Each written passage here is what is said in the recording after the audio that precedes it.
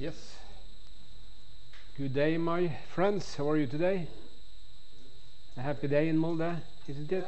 Yeah. Gold medals came yesterday. No, Saturday actually. After some nerve-breaking matches. Okay. Maria, I think you kind of asked last time about some potential extended exercises. I picked up some from the textbook here, so you can find them all on front there. Okay, so today we will hello, I started a little bit early perhaps, sorry about that, but I'm just telling the students that there is some more exercises in the textbook that you may have a look at if you want to do more exercises in preparation for the exam. The topic of today was this exercise set 3, so let's have a look at that.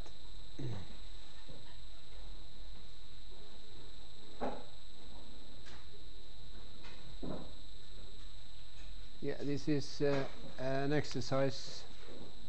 It seems to be combined exercises from chapters 9 and 10. I think the first one is picked from chapter 9. It says here, from time to time, Congress has raised the minimum wage. Some people suggested that a government subsidy could help employers finance the higher wage. This exercise examines the economics of a minimum wage and wage subsidies. The first thing we need to note when we watch or look at this exercise is that now we suddenly change the market structure here. Okay, so we have normally been discussing product markets, but this is a labor market. So this is kind of the other way around, isn't it? Who are the suppliers in the labor market? That's the workers. Okay, they sell their employment opportunities to the employer. So the employers, or what we normally would figure to be suppliers, are demanders here. Okay, so this is kind of reversed due to the fact that we look at a labor market. Apart from that, of course, there is really no change, but it can be quite confusing perhaps. But this exercise is focused on the labor market. So here we have some information. Suppose the supply of low-skilled labor is given by LS equal to 10W, where LS is the quantity of low-skilled labor in millions of persons employed per year, and W is the wage rate in dollars per hour. And then the demand for labor, of course, labor demanders are typically companies or businesses or whatever, is given by LD equal to 80 minus 10W. And again, of course, the demand curve would be expected to have the kind of downward sloping fashion. If price is low, you would expect many workers hired. Okay, if the labor force is cheap, you hire a lot. If it's expensive, the price goes up, then you hire less. So you have the same structure of the demand curve in this situation as in normal product markets. The supply curve is linear here, 10W, and is proportional, so it kind of goes through origo in a diagram. Then question A, what will be the free market wage rate and employment level? That's the first question. And we solve that in a normal fashion, okay? We just, if we want to do it graphically, we make a graphical picture of the supply curve as well as the demand curve, and we find the intersection, and that intersection point will produce the answer for A. Okay, produces a price, in this case W. Remember that the price here is called W, it's the wage rate, and it produces, of course, also an amount of workers being kind of traded in this market, or as it says here, number of persons employed each year. So that should be straightforward. So to solve the first part of A here, if there is any white chalk, yes there is, camera? There is the camera.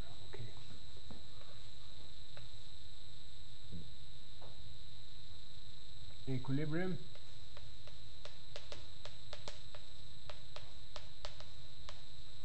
Wage and persons employed.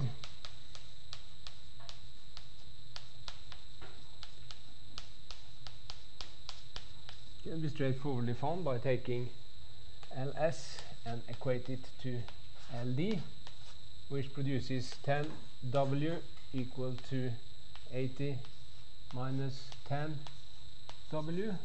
And of course we need to solve for W in this equation by moving this part on the left hand, for instance. Then it's 10W already plus 10W equal to 80. 10 plus 10 is 20W equal to 80, and W, and we may put a star or something to mark that it's the solution here, is 80 over 20, which should be 4. Okay, so the equilibrium wage in these markets is $4 per hour. The number of people employed can then simply be found either by putting 4 into this one or into that one. Okay, that will produce the equilibrium number of persons employed. So L star, should we call it that, the number of people in the labor market being engaged here, would then be 10 times W star, or 10 times 4, which is 40, or in the notation here, 40 million persons. So that is the solution to the first part of exercise A. You can observe here that when you ask the question what will be the free market wage, it means that we assume that this labor market is a perfectly competitive market. Okay, so the notion of a free market as well as a perfectly competitive market as well as a competitive market all kind of means the same, that we can kind of use this equilibrium model. We can graph these, of course. Hopefully this is done in the solution. Let's have a look.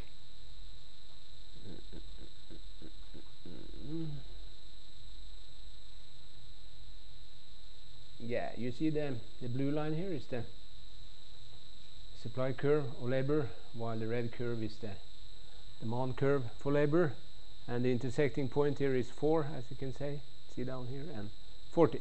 So a graph produces the same solution as we should expect. Then further on in question A, it says, suppose the government sets a minimum wage of $5 per hour. That means that they kind of want to increase the wage rate in this market, doesn't it? Because the equilibrium solution is 4. So they want to put it up by $1 to produce more money for the employees. Of course, if this minimum wage had been 3, it wouldn't have any effect, would it? Because the wage is already 4, okay, so that wouldn't make any difference. So in the case you want to put in a minimum wage, you would kind of put it on top of the equilibrium wage system to make it binding or efficient, as we say. We can perhaps see this directly from the figure here. Here we have kind of put a green line at W equals 5, and then we get something here, doesn't we? It says here, if the government sets a minimum wage of $5 per hour, the demand for labor is 30. Okay, so as a consequence, only 30 million people are employed compared to the 40 million in the equilibrium solution. But of course, these 30 millions, they get a higher payment of $5 per hour instead of $4 per hour. So that's the consequence here. The problem with the minimum wage is, of course, that you have to control it, don't you? Because if you kind of want to do something which is not the natural solution in the market, then you need to monitor and check whether it actually happens. That has a tendency to cost a certain amount of money. Okay, of course, that money is not a part of this judgment. These monitoring costs will have to be taken into account if you really want to do something like this. So that should produce the answers for question A.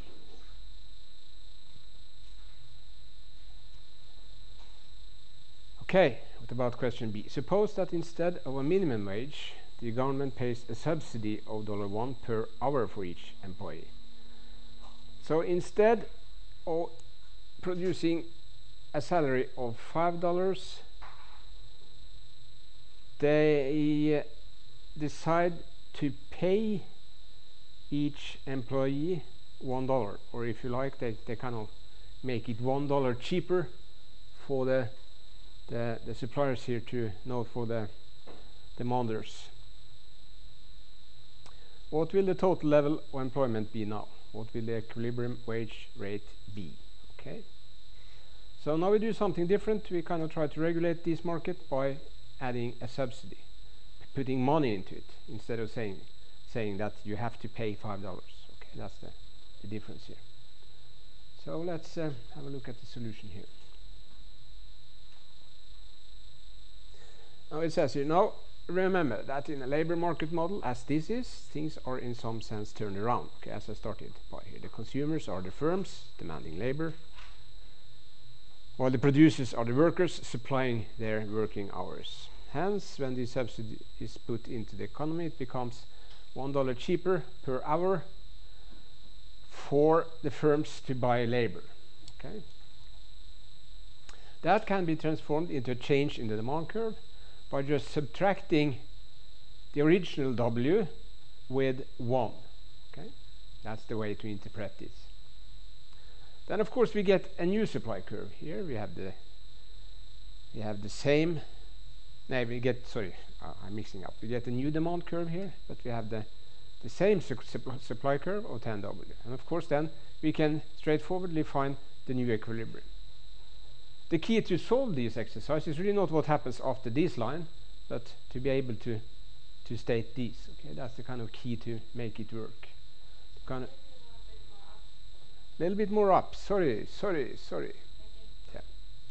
Very nice that you comment on this, because I should perhaps have anticipated this. But as I said, the key to kind of be able to solve this task is to kind of understand that you can transform the demand curve into this expression. Okay, so it's kind of the meaning of this reduction of $1.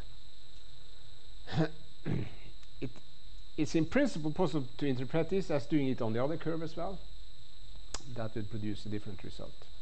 But in any case, given that you're able to do this, then you find this equation 2, and you just equate equation 2 to the original 10W curve, and then you solve again, and it turns out that the wage rate now is reduced to 4.5.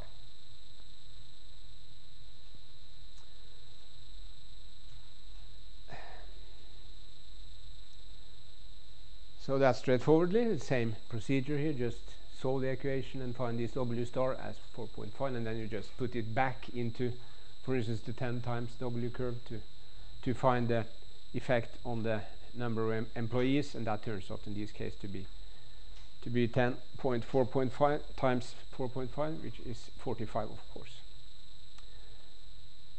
You can watch this differently. Okay, it says here, in fact, this corresponds to an upward shift in the demand curve, as if you take this curve, just compute it, multiply 10 in here, you get 80 minus 10W plus 10, and then you can kind of take these 10W and add it 10 and add it to 80, and then the resulting curve is 90 minus 10W. If you recall, we had this original demand curve. It entered here at 80, didn't it? That was the original one. If you take away this minus 1, it said put 0 there, you get 80. You get a new one which kind of has the same steepness due to this factor, which is unchanged. So it kind of moves up from 80 up to 90 here, and is a parallel to that one. So the actual meaning in this sense is a positive shift of the demand curve by putting subsidies into the economy.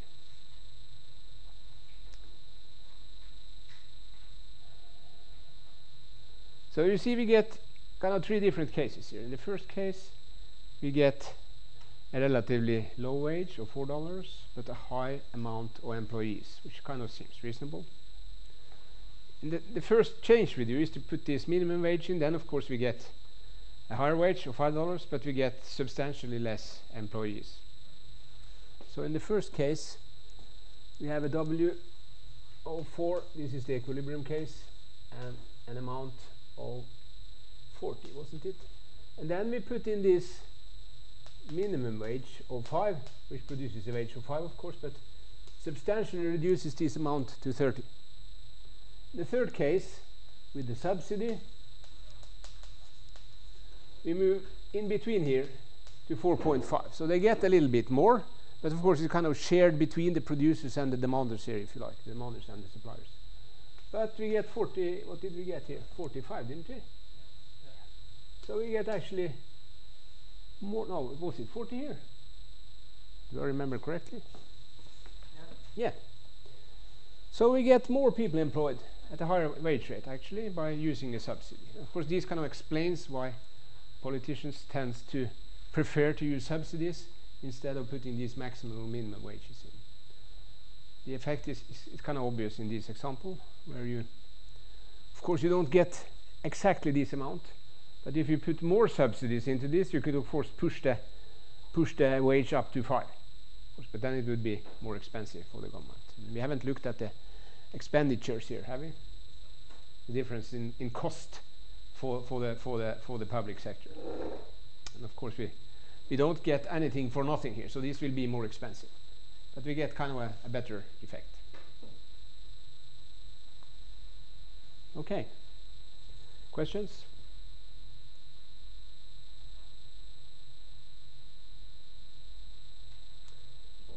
No questions. Okay. Then we move to the next exercise. It says the following: a monopolist firm faces a demand with constant elasticity of minus 2.0. It has a constant marginal cost of $20 per unit and sets a price to maximize profit. If marginal cost should increase by 25%, would the price charged also rise by 25%? Okay, this is perhaps a slightly tricky exercise, and you need a special formula, okay, to be able to solve it. That's the idea. The question for you should be, how could I be able to guess what kind of formula I should use? And if you remember for this chapter, this monopoly chapter, we looked at the special version of the monopolist pricing. There was a formula, wasn't it? There was something like, what was it? Yeah, I don't remember things, so let's look at the solution here. Okay. This 5 formula was discussed in the lecture. Okay, it constructs a connection between marginal costs and elasticities, and that's the kind of information we have in these exercises, isn't it? There is a discussion on the value of the marginal cost as well as the elasticity. So when we have these marginal cost and this elasticity, then we can compute the price which it corresponds to, and we can perhaps also look at the consequences of changing the price, which is the exercise text. It says here P0 is the original monopoly price. Okay, MC are the monopolist's marginal costs, and ED is the demand elasticity. Now let us assume a certain percentual increase in marginal costs. In my solution here, I do this in general. Okay, I do not use the numbers in the text. You might as well do it in general, because then we know that this is actually true for any price change. Of course, if we have a certain percentual increase in marginal cost, then that would mean that we would from an original marginal cost multiply this with 1 point something. If it's a 50% increase, it would be 1.50, wouldn't it? If it's a 25% increase, it would be 1.25. So if I take my original one and do something like this, where this alpha is a kind of percentual change measured in hundreds. Okay, so I take the percentage and divide by 100 to get this way of calculating it. This is straightforward if you had any knowledge of discounting, for instance. Perhaps you don't, but in any case. Then of course we can look at what happens to the price if we introduce this new marginal cost, can't we? That's straightforward.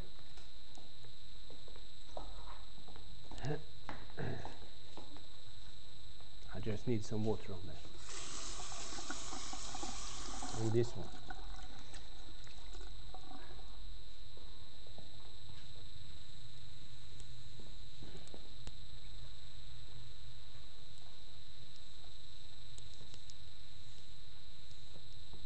So let me try to recapture. Okay, P0 equals MC divided by 1 plus 1 over ED. Okay, that is the formula which you kind of need to decide to use in this case. Okay, so we need to be slightly creative here, or try to understand that when we have these two given, then this is perhaps the sensible formula to start using. Okay, and then we say that the new price, given that the marginal costs are increasing by a certain percent, would be MC times 1 plus alpha, where alpha is this percentual change measured in hundreds. But of course the other parts here does not change, do they? This demand elasticity is related to the demand curve. Okay, it's calculated based on the demand curve. The marginal cost is the supply curve, so there's no connection between these two numbers. So if you change this one, you can still keep this at the same level. Okay, this is important to kind of recapture. Okay, if you don't think like that, you may run into problems. In some situations it could be measures which kind of change at the same time. But due to the fact that this is a kind of on the supply side, this is on the demand side, we can kind of change this one without needing to take into account that this one may change. And then of course we can write this as MC over 1 plus 1 over ED times 1 plus alpha, can't we? So what is this? This is our original P0, isn't it? So the new price can be written as P0 times 1 plus alpha, can't it? Meaning that the new price behaves exactly as the change in the marginal cost. So if we introduce an increase in the marginal cost of 25%, we will see the same change of 25% in the price by this formula. Isn't it like MC equal MR? No, this is not MC equals MR. This formula is a consequence of MC equals MR. We discussed this last time, didn't we? Let's have a quick step back, okay?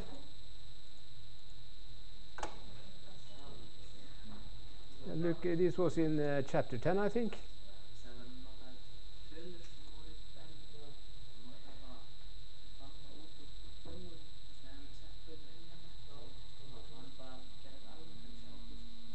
If you don't understand this, go back and look at it once more, okay? But I'll just point you to where we looked at this. How we actually arrived at this formula. And let's see here. We have to move a little. Here it is, okay?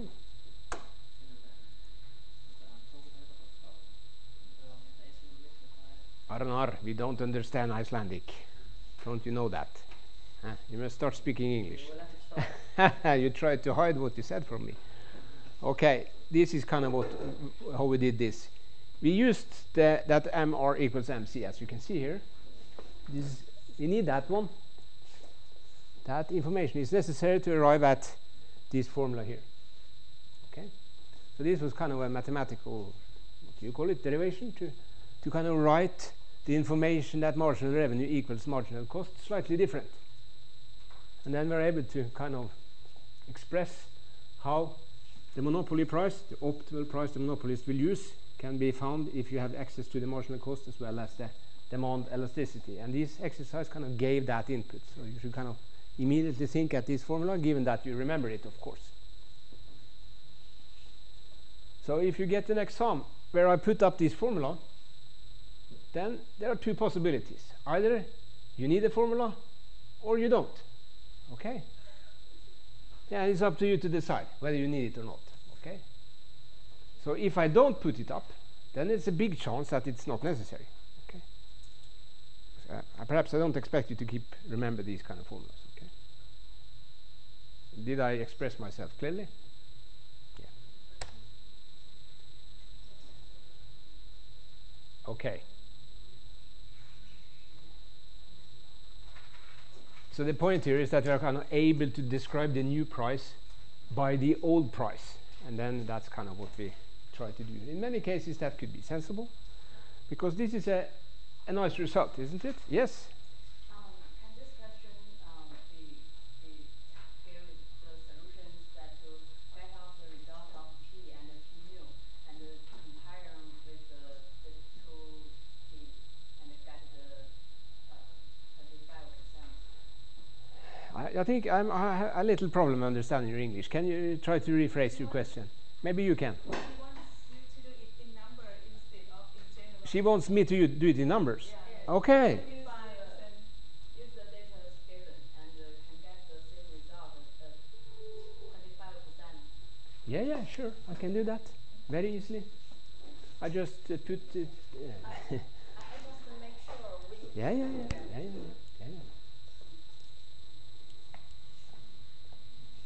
Okay. What was the marginal cost here? 20. Okay, so the original price is 20 divided by 1 plus 1 over minus 2, isn't it? That can't be minus 2 here. We don't like that. We get rid of that. We can't have a negative price, can we? Maybe we can. Yeah, we can. We allow that. So this is 20 over 1 minus a half is a half. So there's a half under here. That should be 40, shouldn't it? Did you get that? Price of 40 given this information. That's what happens here, okay, with these numbers. Now we should increase the price by 25%. Okay, what is 25% of 20? That's 5, isn't it? Okay, so the new price should now be 25 divided by 1 minus or plus the same. Okay, so again, of course, I get the number 2 here. I'm going to multiply that with, so then I get 25 divided by a half, which is 50, isn't it? So the price change here, the change in the price, is from 40 up to 50, a price change of 10. 10 out of 40 is 25%, isn't it? Yeah. Okay. This was better? Okay. I found the other one much better, much easier, much simpler. Of course, you can do this. Is kind of how you should do it, given the exercise in the textbook. Okay. I just skipped a little bit further to show that this is a general result. Okay. It works no matter what percentage you put into it.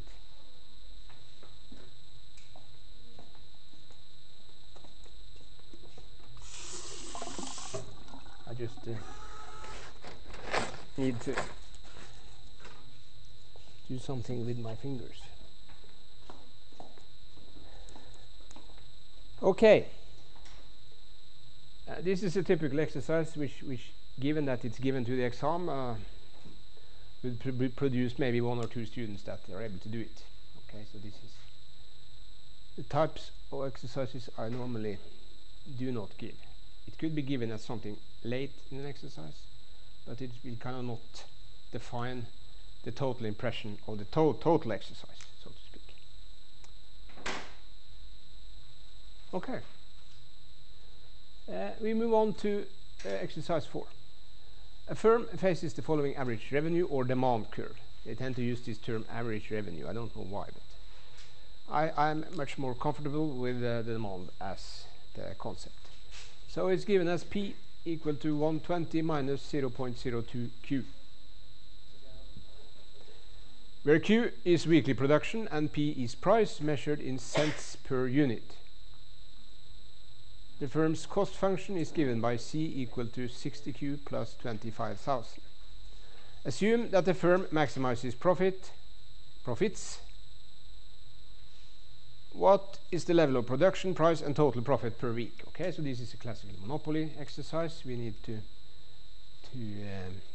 solve it. Unfortunately, it doesn't say that there is a monopoly, does it?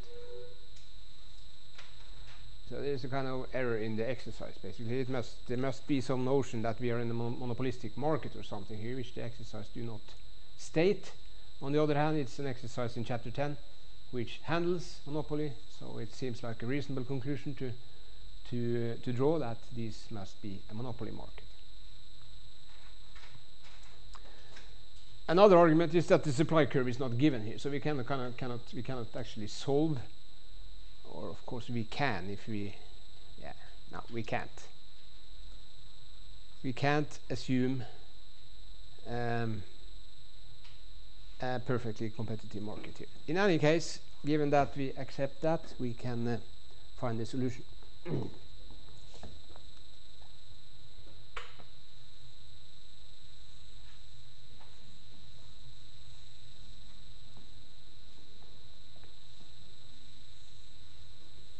Now, there are two different ways of achieving the same in the monopoly. Okay, actually there are three. Either we can use a graph, or we can use marginal cost should equal marginal revenue, or we can formulate the profits directly and solve for that. Depending on what kind of information we have, each of these different ways of doing it should kind of be natural. In this case, there is not a given marginal cost here. We have to take derivatives of the cost function to find that one. And the marginal revenue is not given either, so we might as well form the profits directly here, I think. Exercise 4.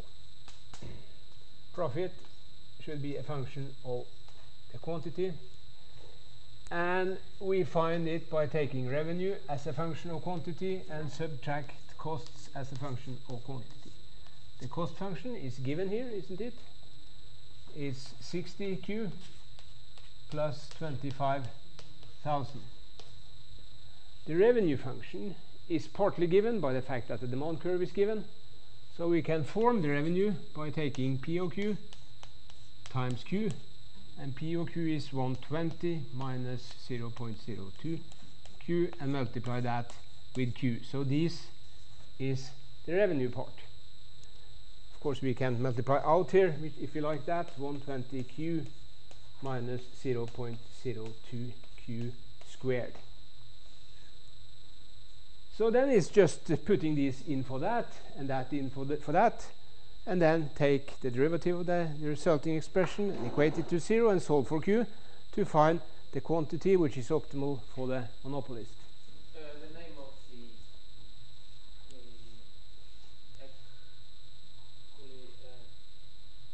what you write the first time? This one? This? Pi. Yeah, the whole accusation. This one? No. Yeah. The whole thing here? This is the profit, and it equals the revenue minus the costs. Yeah. So this is R equals revenue and C equals costs, total costs in this case, the cost function which is given in the exercise. And the profit are, as always, found by subtracting costs from revenue. That's kind of what you are left with. Okay? You earn something, you have to pay something to earn it, and the difference is what you're left with, or the profits.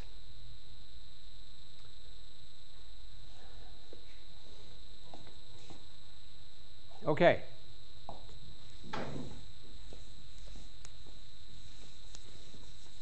So let's do that.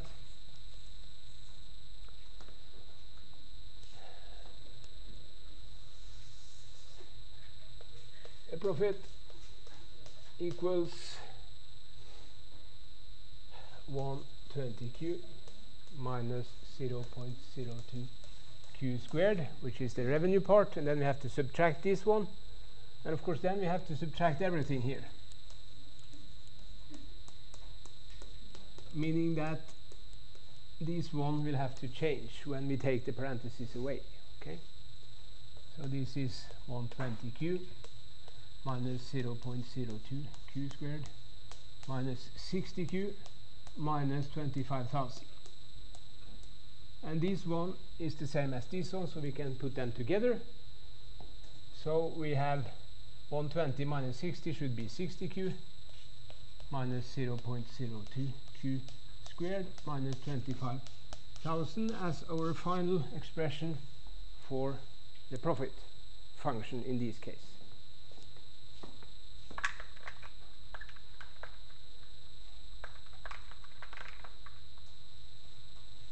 Okay, that's kind of the basic building block. Then it's just a matter of calculations. I have to take the derivative of this one now. P prime of q would be 60 in this case, minus 2 times 0.02 q, and the derivative of 25,000 is 0. So we end up with the derivative of the profit as 60 minus 0.04 q.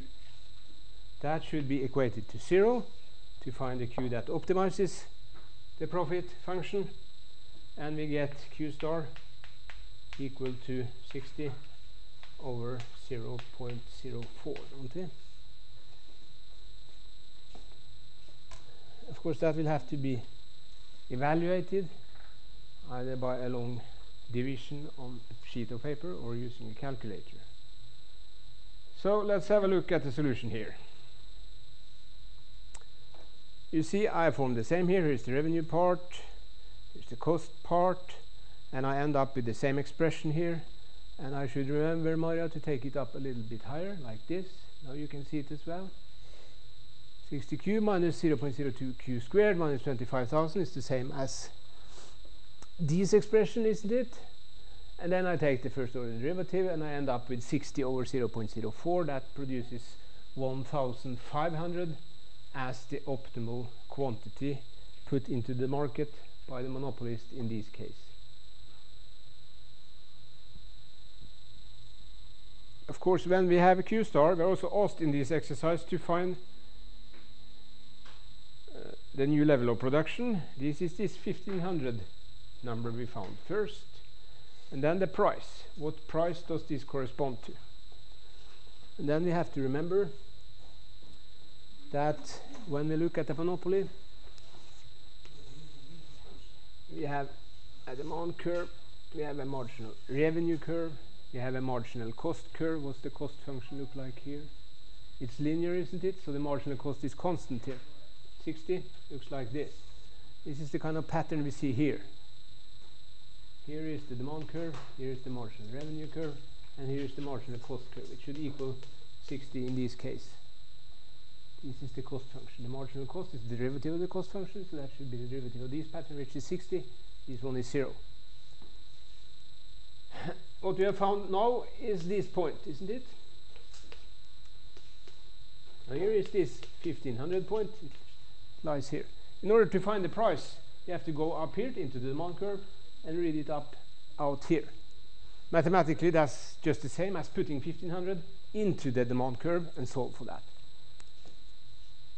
We have that POQ equals 120 minus 0.02Q, meaning that the optimal price in this case will be 120 minus 0.02 times the quantity we found here, which was 1500. I don't remember what that turns out to be, but we can look at the solution to find it.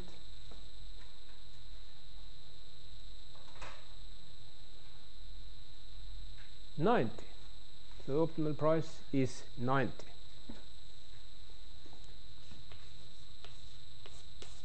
That's one answer. That's another answer. And the typical third answer here is to evaluate the optimal profit. How much will the monopolist sit back with after making his price and quantity decision?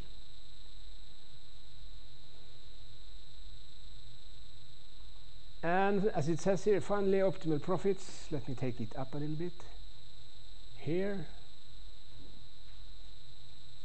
And then I use M here to denote that this is a monopolist. I tend to use that. Okay, so if it's PM, it's the price of the monopolist. If it's PPC, it's the price of a perfectly competitive situation, and so on. Okay, so these indexes kind of denotes what situation we look at. We can find then, of course, the consequence for the profit by just putting the optimal quantity into this one if we like, or alternatively do as I do it here, kind of go one step back and note that revenue now is the optimal price times the optimal quantity, 90 times 1500. Then we just subtract the cost which this corresponds to. So instead of using this expression as I could do, I just use the revenue expression directly, price times quantity. The price is 90, quantity is 1500, and then we just subtract the cost, which we find by putting the optimal quantity of 1500 into the cost function. That results or leads to a profit level of 20,000 for the monopolist in this case.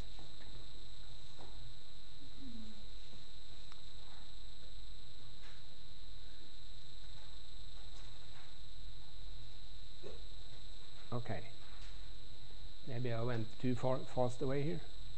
But this is straightforward, okay? It should impose no real difficulties. What could be expected on the exam here would be something like this, but instead of I would probably reformulate it. Instead of a firm, I could say an event arranger or something wants to stage a concert. This event arranger, he faces a certain demand curve among his audience. Of course, if I want to make it more tricky, I can say there are two types of audience here. Either they like that kind of music or the other. There's a lot of possibilities here to make it more complex.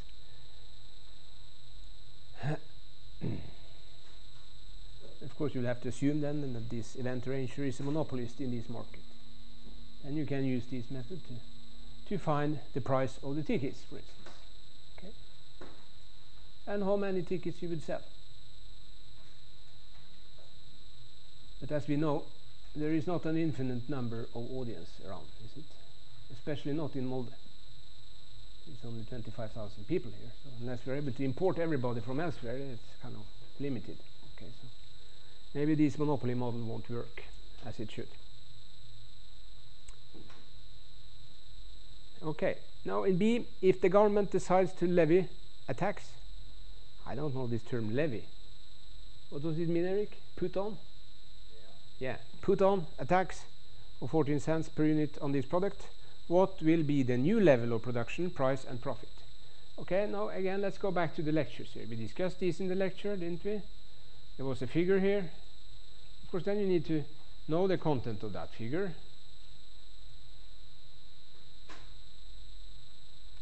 And it turns out that this exercise fits this figure perfectly, doesn't it? Because we have a constant marginal cost here. And you add the cost, you just raise the marginal cost to find a new solution. And the argument we're going to put into this was perhaps that if we put a tax into this situation, taxate the monopolist of this size, this is kind of the amount which goes back to the guy who puts the tax on. The price change is bigger than the tax. Okay, so it kind of produces an extra price tag, so to speak.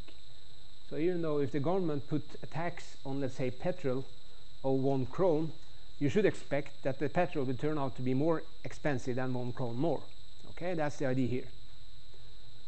That is something that you can draw out of this.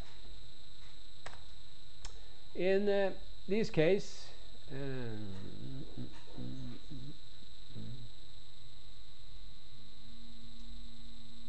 see if we do it like this. It says here a tax of 14 cents leads to an increase in marginal costs by 14. Then we find marginal revenue equal to marginal cost in order to resolve the problem, so to speak. I assume that it's a tax on the producer's hand here. If the consumer have to pay the tax, the solution is different and observable on page 725 in the textbook. So this is kind of a matter of taste. The exercise is perhaps not precise enough here on who kind of bears the tax. But given this, which corresponds to the the primary figure we looked at in the lecture, we just form marginal revenue equal to marginal cost. But of course, in this case, the marginal cost is increasing due to the fact that this 14 or whatever is put on as a tax. And then we get, and you see I have calculated the marginal revenue here, haven't I? The marginal revenue can be found by taking this expression. No, sorry.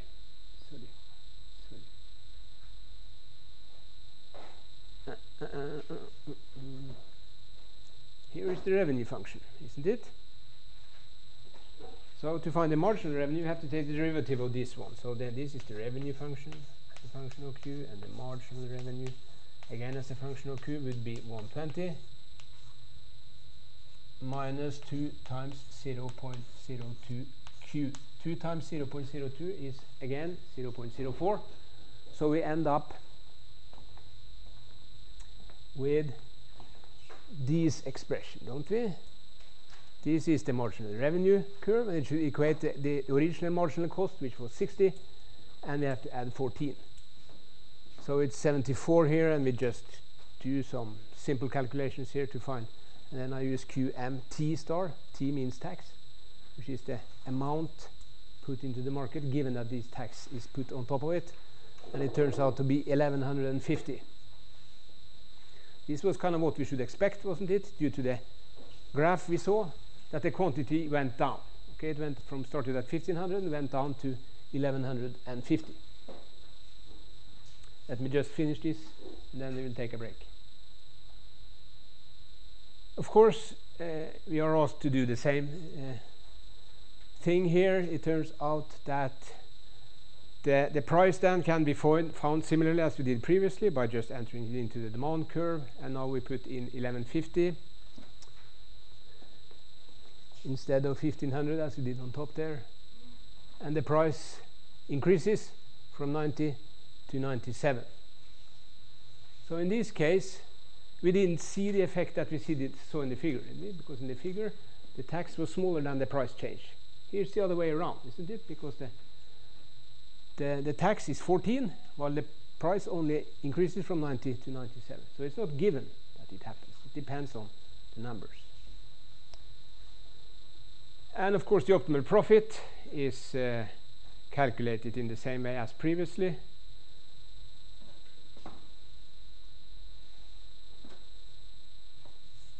Just by entering price times quantity minus total cost. And of course, the fixed cost part here is, you see the cost function here. What was it? Let me take that. Okay. We had a cost function here. It looked like what?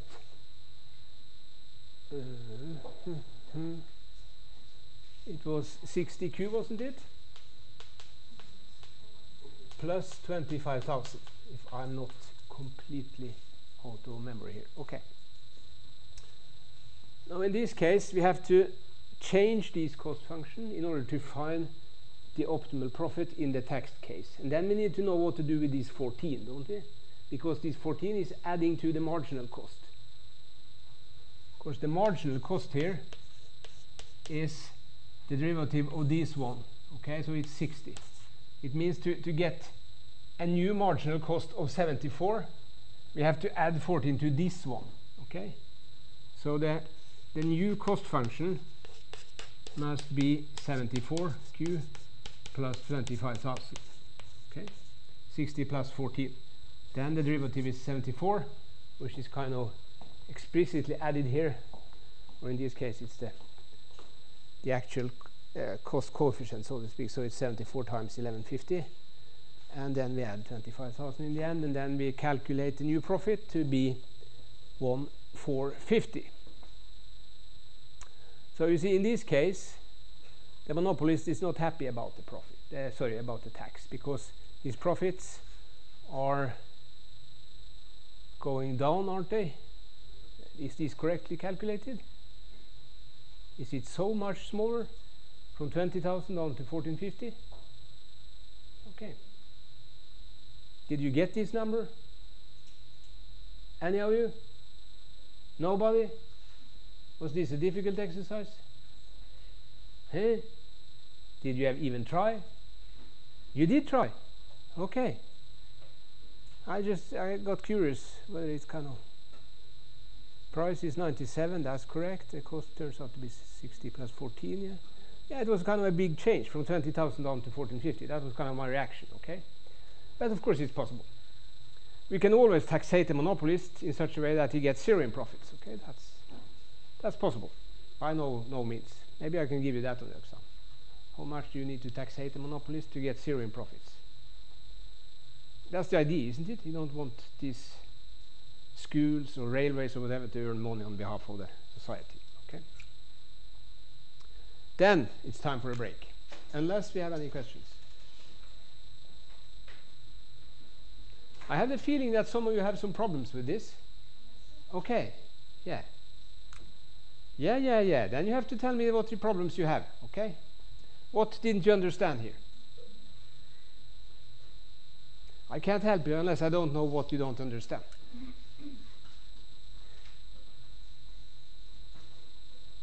Okay, let's have a break and think about it, okay? You want to say something? In Norwegian? In Norwegian, okay. Just a moment, okay?